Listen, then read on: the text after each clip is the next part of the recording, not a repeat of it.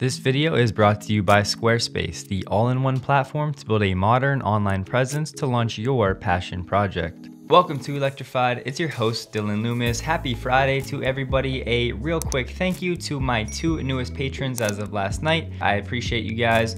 But getting right into it today, there's actually a lot to get through, starting with Adam Jonas, who at one point was the laughingstock of the Tesla analysts. He had a $10 price target for Tesla stock pre-split, but it seems as though he has put in some time to actually learn the fundamentals of the company, and here's what he has to say. And real quick, ARPU is just average revenue per unit, so think SaaS or software as a service, which is going to be a major deal for Tesla. So look, David, it's more than just unit times price. If you put your Henry Ford hat on, 100-year-old hat, it's unit times price, and then you needed to have big shares in markets like Germany and France and China, and that's great, but the market's different. We think the opportunity is an installed base. Tesla has about 1.3 million cars on the surface of the earth. We have that going to 40 million cars by the end of the decade. You put an ARPU of anything on that, on 40 million cars, 50, 100 bucks, a few $100 a month. You don't even need full autonomy. And you start getting, many tens of billions of recurring software revenue, very, very high margin, 60, 70% type margin. That's the kind of stuff, if I talk to my tech team, Katie Huberty, who's been on your program many times, that's what transformed Apple, for example, to a relatively cheap company at 20 or 25 times EBITDA or whatever it's trading at. So that moment hasn't happened yet for Tesla. Tesla's still covered by auto analysts that probably shouldn't be covering it. And when you let the tech community get a hold and see the software opportunity, that's what I'm channeling. It's not, yes, the units are important, but you don't need to have half the Chinese market to get the software revenue. So two main takeaways here. One, Tesla doesn't even need true full self-driving to be here to have awesome software as a service sales. That, by the way, are going to be very high margins, potentially in the 60 to 70% range. And two, while everyone is hyper-focused on deliveries and the revenue that will come from the sale of the vehicle, many people are sleeping on the fact that there is going to be additional revenue streams, this ARPU figure, and even if it's $50 to $100 per car, and in 10 years Tesla does have between 30 and 50 million cars on the road, you can do the simple math. That's a big number for a very high margin software as a service sales figure. So Adam Jonas might be getting closer to that group of Tesla analysts that we can actually listen to and maybe learn something from, the Pierre Ferragut's, the Gene Munsters, the Dan Ives.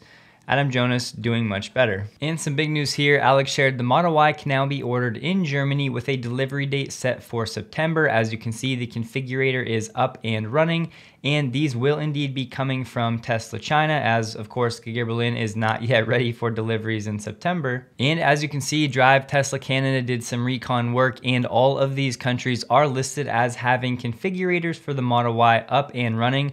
So as you can see, every country on this list will be getting the Model Y here probably sometime this fall or winter. Now they did say deliveries of the Model Y to Europe should provide a big boost to Tesla's quarterly and annually delivery volumes, but I somewhat disagree with this because I really just think instead of these Model Ys being delivered in China, they will now be delivered into Europe. Really, this isn't going to somehow increase their production capacity out of nowhere. It's just going to change where these vehicles are being delivered. And the big takeaway for me here is that Tesla is confident with their Model Y production rates and the scaling of that at Tesla China, meaning they have enough capacity to now open up the Model Y orders for some places in Europe ahead of the Giga Berlin opening later this year. And just real quick, updating our chart with the Model 3 and Y breakdown for June China deliveries, it was 21,500 Model 3s and 11,600 Model Ys, pretty much in line with the May numbers as well. And this export number of 5,000 for June, that was most likely all Model 3s.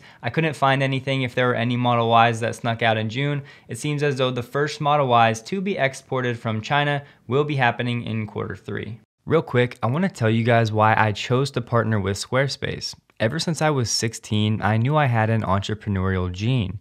I've honestly tried countless online platforms for different business ventures, and Squarespace is the most feature-rich and easy-to-use platform out there to help you start a business or create an online presence for your passions. You can engage your audience using Squarespace email campaigns, and making sure the aesthetic matches your website could not be easier. Of course, all websites you create will be optimized for mobile, which I can tell you right now is a major benefit. Squarespace also has super useful SEO tools to help you rank your webpage, and as I've said before, I would not be a YouTuber today without the power of SEO. Head to squarespace.com for a free trial, and when you see the power of the platform, go to squarespace.com/electrified or use coupon code electrified to save 10% off your first purchase of a website or domain. This was a tweet that Elon happened to like from World of Engineering. As you can see, the timeline is down here, and it has to do with the installed wind power in terms of megawatts all the way up to the present time. So I thought this was interesting. And as you can see right now, China is dominating, the USA is in second, and then we have Germany in third. A quick anecdote from Jay in Shanghai. He said over 100 China-made Model Y standard range, which literally just went live, were ordered yesterday at this one showroom in Shanghai. So like everyone is saying, it seems that the demand for this standard range Model Y is going to be through the roof. Many of the younger buyers were looking for this price point, and now they have it. We also got a $5,000 price increase on the Model S long range and the Model X long range. So as you can see, the Wayback Machine as of July 5th, the Model S long range was $79,900, and now today it's $84,900. Hence the $5,000. And then the Model X back on July 5th was $89,900. And right now it's $94,990. Once again, my guess is that the demand is very strong for these vehicles, and it's been really interesting to me how the Model X has kind of faded into oblivion, especially in terms of the media cycle. This is something that you would think Elon is aware of, and he would like tweet something about the Model X just to get people talking about it again. I'm sure the sales are going to be just fine, but still interesting nonetheless. And another quick anecdote, Tesla is sending out Model Y emails to reservation holders, and it will have the HEPA filter and the bioweapon defense mode, which is definitely great news. A quick tweet from Elon: Bitcoin and ETH are pursuing a multi-layer transaction system, but the base layer rate is slow and transaction costs are high. I could talk about this for a long time, but I won't get into it.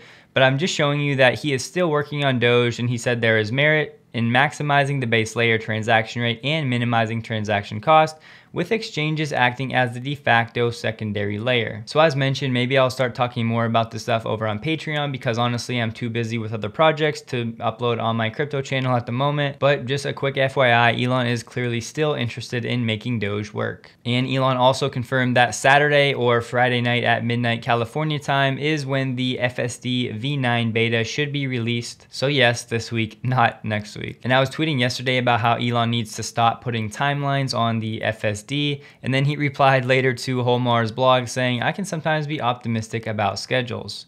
You don't say.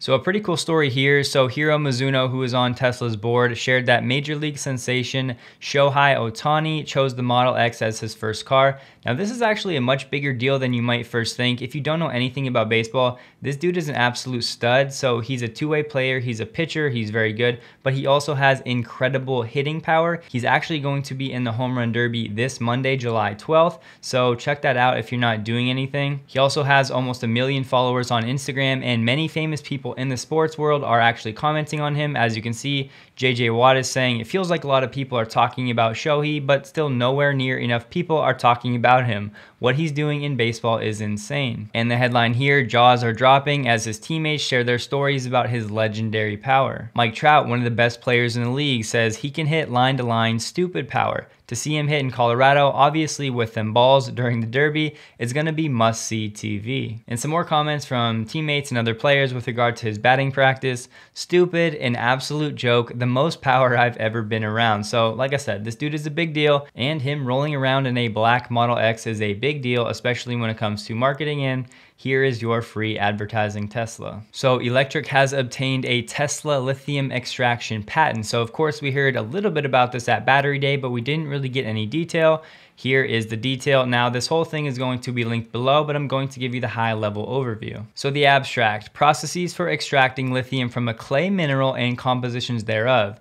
The extraction process includes providing a clay mineral comprising lithium, mixing a cation source with the clay mineral, performing a high energy mill of that clay mineral, and performing a liquid leach to obtain a lithium rich leach solution. Now that probably sounds like Chinese to most of you, but first things first. So in science, a cation cation is an ion or a charged particle with a positive charge, and an anion would have a negative charge. So cation positive, anion negative. So as we know, the problem to date has been that the ever-increasing demand for lithium-ion batteries makes it necessary to explore other lithium mining and extraction sources. And so far, people are actually using this lithium extraction process from clay minerals that is different than the brine process, which I'll explain in a second. But the problem to date with this specific process from clay mining has been that the high acid consumption and complicated leach solution purification methods also make the overall extraction process less cost effective and not environmentally friendly. So this is where Tesla steps in and changes the process of this lithium extraction from the clay sources. So basically, a high level what Tesla's process is going to do, it provides a clay mineral comprising lithium, performing a high energy mill of the clay mineral, mixing that cation source with the clay mineral, and that can be done before or after performing that high energy mill to form a mixture wherein the cation source comprises a cation and an anion, and contacting the milled clay material and cation source mixture with a solvent to extract the lithium from the milled clay material and from a lithium-rich leach solution. Now, for the purposes of today's video, we're not gonna go further into the weeds on that one. I'm sure Jordan at The Limiting Factor will do a deep dive on that eventually. Maybe I will too, but just not today. But this new process needs to be contrasted with the brine process, which most lithium is commercially produced from either the extraction of lithium-containing salts from the underground brine reservoirs or the mining of lithium-containing rocks such as spodumene. Lithium production from clay sources is expected to become commercially viable. This is exactly what this Tesla patent is talking about. So in order to extract lithium from brines, one of the main methods to date, the salt-rich waters must be first pumped to the surface into a series of large evaporation ponds where solar evaporation occurs over a number of months. When the lithium chloride in the evaporation ponds reaches an optimum concentration, the solution is pumped to a recovery plant where extraction and filtering remove any unwanted boron or magnesium. It is then treated with sodium carbonate, thereby precipitating lithium carbonate.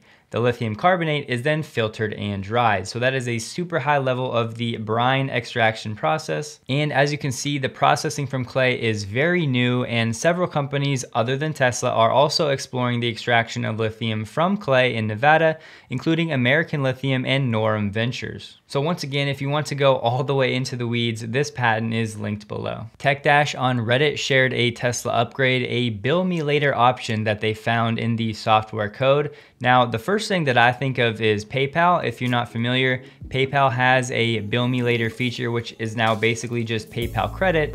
And we know somebody that used to be very involved with PayPal. So this is pure speculation on my part. It might have nothing to do with PayPal, but I figured, hey, we'll put it out there and see what you guys think. But the big thing here, what is this bill me later for? Well, it's seemingly under the headline of subscription agreement model. So could this be for the full self-driving subscription service, and will it have a bill me later feature? I don't know. We're about to find out, hopefully in the next few weeks or months or years. Hopefully months. In a quick note here, Biden pledges to end $90 billion worth of tax breaks for gas companies.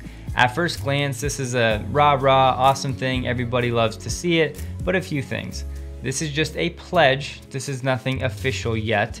This $90 billion of tax breaks that are supposedly going to be removed from fossil fuel companies, it's not gonna happen overnight. It's gonna happen, if at all, over the course of years. So really only time will tell, once again, if this is political posturing, if this is something that Biden and his administration can actually get done. We really don't know for sure, but at least the headline is great, and hopefully they can make this happen to some degree. And Biden said, we're not asking them to do anything that is unfair. We're just not going to subsidize them anymore.